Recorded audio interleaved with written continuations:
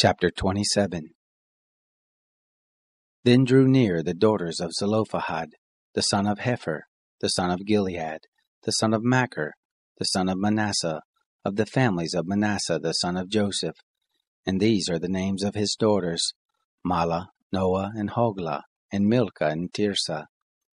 They stood before Moses, and before Eleazar the priest, and before the princes and all the congregation, at the door of the tent of meeting, saying, Our father died in the wilderness, and he was not among the company of those who gathered themselves together against the Lord in the company of Korah, but he died in his own sin, and he had no sons.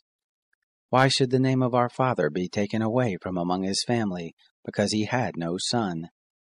Give us a possession among the brothers of our father. Moses brought their cause before the Lord. The Lord spoke to Moses, saying, The daughters of Zelophehad speak right. You shall surely give them a possession of an inheritance among their father's brothers, and you shall cause the inheritance of their father to pass to them. You shall speak to the children of Israel, saying, If a man dies and has no son, then you shall cause his inheritance to pass to his daughter. If he has no daughter, then you shall give his inheritance to his brothers. If he has no brothers, then you shall give his inheritance to his father's brothers. If his father has no brothers, then you shall give his inheritance to his kinsman, who is next to him of his family, and he shall possess it, and it shall be to the children of Israel a statute and an ordinance, as the Lord commanded Moses. The Lord said to Moses, Go up into this mountain of Abiram, and see the land which I have given to the children of Israel.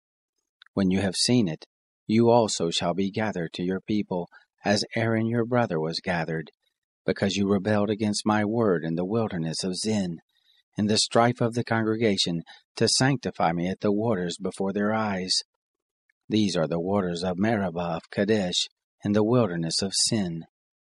Moses spoke to the Lord, saying, Let the Lord, the God of the spirits of all flesh, appoint a man over the congregation, who may go out before them, and who may come in before them, and who may lead them out, and who may bring them in, that the congregation of the Lord not be as sheep which have no shepherd. The Lord said to Moses, Take Joshua the son of Nun, a man in whom is the Spirit, and lay your hand on him, and set him before Eleazar the priest, and before all the congregation, and give him a charge in their sight. You shall put of your honor on him, that all the congregation of the children of Israel may obey. He shall stand before Eleazar the priest, who shall inquire for him by the judgment of the Urim before the Lord. At his word shall they go out, and at his word shall they come in, both he and all the children of Israel with him, even all the congregation.